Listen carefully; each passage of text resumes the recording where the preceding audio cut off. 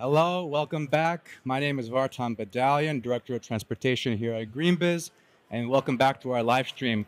Denise, thank you so much for being with me. Thank you. Thank you for having me. Of course, we have Denise Melville, BMW North America, Director of Sustainability. Who better to talk to than everything on EVs and circularity, right, and EV manufacturing? I really want to hone our conversation down on those kind of fine points.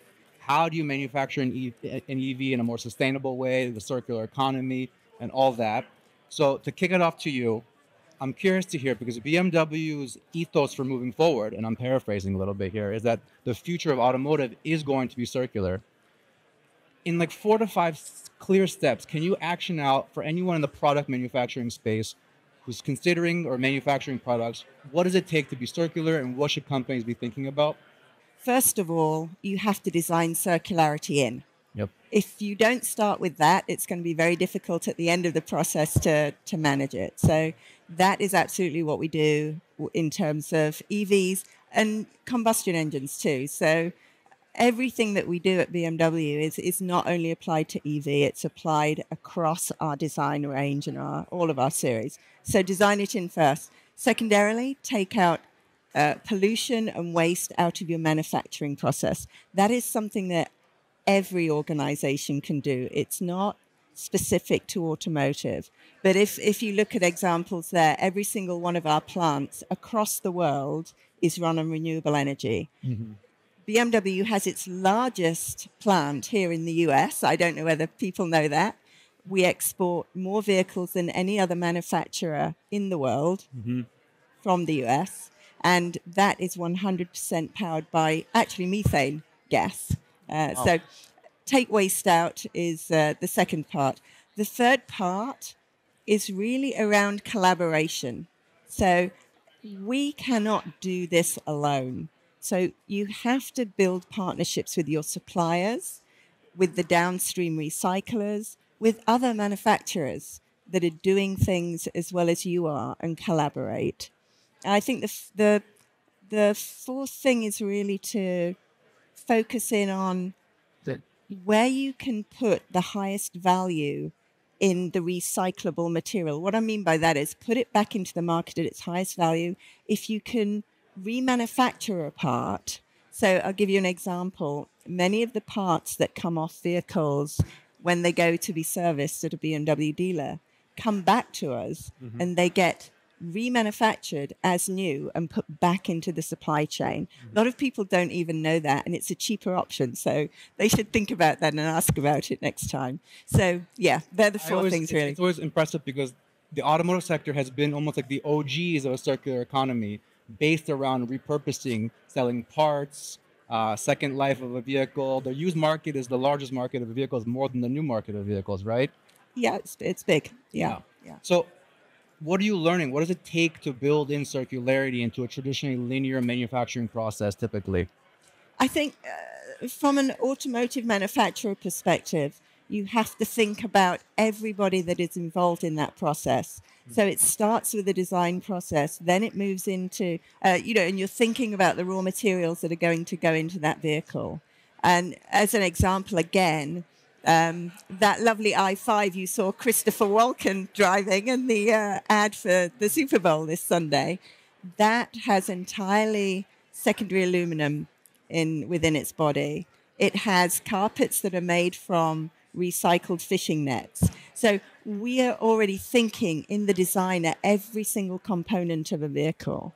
But not to stop there. Then we have to look right at the dealer side of it. What are they doing? How are they recycling? What are they doing to support us bringing back those parts from a used vehicle or an end-of-life vehicle? So we have to think about the entire process from raw material manufacturing right through to our dealer partners. So it's highly complex and very collaborative. Are you noticing from a dealer perspective, consumers having an interest in this new innovative approach to manufacturing vehicles and selling vehicles? Do consumers care about the circular aspect of a vehicle, a BMW vehicle?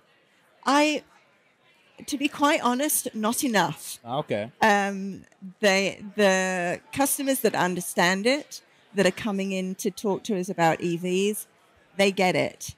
It's a challenge, to actually convert a US customer from their V8 to an EV, or to think about what's in the vehicle. But actually, in a previous role at BMW, I was head of training. And one of the things we put in place was regional product trainers who go out and talk specifically to support our dealers in enabling them to talk about sustainable aspects of the car, the EVs themselves, how they can be charged in a renewable way, and to support the dealers in bringing that to our customers. So that's something that no other manufacturer has on the automotive side, and it's really important to me. So what are you seeing moving forward for BMW? What are you most excited about? A couple of things that are going to be innovating or adding into your vehicles moving forward, or your supply chain manufacturing process that's circular. Oh, there are so many. I could. I knew you were coming to this, and it's like, okay, where do I focus? Yeah. I think I'm really excited about the fact that we utilize secondary aluminum within our vehicles. So those of you that have seen the iX, the i5, the i4, they utilize secondary aluminum, which is not only secondary, it's actually created using entirely renewable energy. And we do that in Dubai, and that's used in all of our factories. I would say the use of recycled plastics in our vehicles too. The fact that we're taking fishing nets and ocean plastic and turning that into the carpet that you have in those vehicles. The fact that we're working with suppliers not only on the vehicle, but think about the things that come out of the vehicle, the oil. Re-refining oil that comes out of that vehicle, and it can be re-refined 8 times and still be the same quality it was originally. So it's all of those aspects. I mean, I'm going to talk later on a panel, but I'm really excited about our tire recycling process that we will put in place. Tell me more about that. So our dealers and BMW will recycle every single tire that comes off a BMW. No other manufacturer is doing it.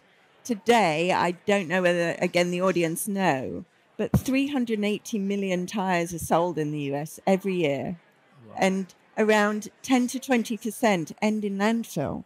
Can you believe that? I mean, that's well over 30 million tires. Yeah, clearly avoidable. Clearly avoidable. It can be done. So we're putting in place a process whereby not one BMW tire, whether it comes off at a dealer or a factory or a used vehicle, will go into landfill in future. And I'm so excited about that. It's going to be such an initiative. That's amazing. It'll be done by the end of the year. That's amazing to hear. So, I mean, this is my final question for you then. Because you're doing something so innovative right there, what's your call to action to the rest of the automotive industry? What should they be doing around this kind of circular economy push? I think it's not okay just to put electric vehicles on the streets. It's not okay to do that. Everybody has to look at their ICE, their internal combustion engine vehicles, their EVs, and look at where they're going to recycle, how they're going to remanufacture, and work together on platforms that we can share with our suppliers to work to move forward together. I think collaboration is crucial, but start at the beginning with your raw materials, with the design. That's what I would say, and then work forward. Well, thank you so much, Denise. I really appreciate your time and giving all these insightful insight from BMW's perspective. We'll be right back, so stay tuned.